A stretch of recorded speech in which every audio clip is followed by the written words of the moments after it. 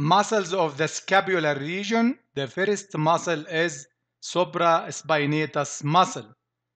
This muscle takes origin from the medial 2/3 of the supraspinous fossa of the scapula and inserted into the top of greater tuberosity of the humerus. The nerve supply from the suprascapular nerve from cervical 5 and 6. Action of supraspinatus muscle.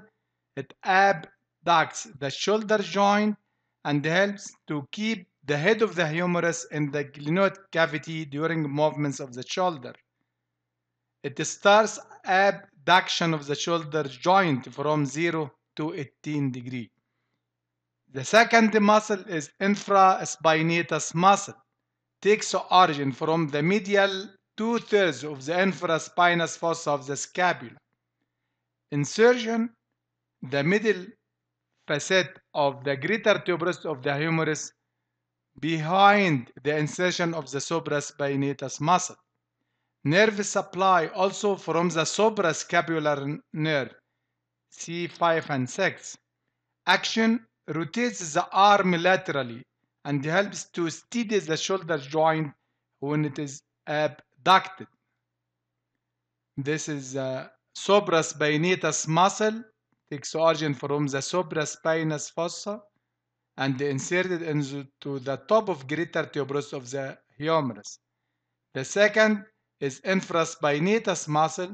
Takes origin from the infraspinous fossa and inserted in the facet behind the insertion of the supraspinatus muscle, also in the greater tuberosity of the humerus. The third muscle is teres minor, which takes origin from upper 2/3 of the dorsal surface of the lateral border of the scapula. Insertion into the lowermost facet on the back of the greater tuberosity of the humerus. Nerve supply from the axillary nerve, cervical 5 and 6. Action adducts and rotates the arm laterally. The fourth muscle is teres major muscle, which takes origin from the lower third of the dorsal surface of the lateral border of the scapula. Insertion into the medial lip of bicipital groove of the humerus. Nerve supply from the lower subscapular nerve, cervical 5 and 6 also. Action adducts, extends and rotates the arm medially. The fifth muscle is Subscapularis muscle, which takes origin from the subscapular fossa of the scapula and the insertion into the lesser tuberosity of the humerus. Nerve supply from the upper and the lower subscapular nerve, cervical 5 and 6 also. Action adducts and rotates the arm medially.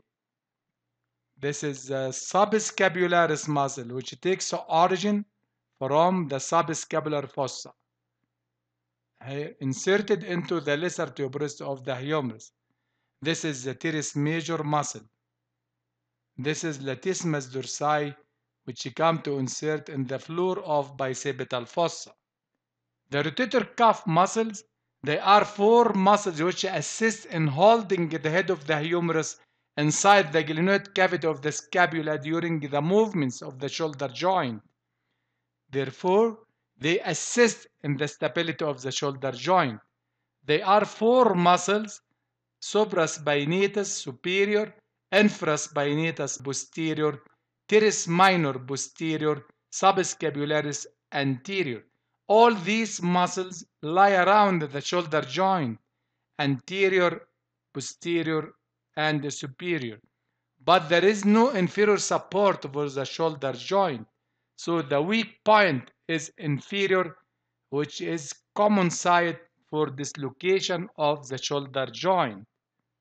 This is the rotator cuff muscles, supraspinatus. Here is the infraspinatus, teres minor, and the subscapularis from anterior.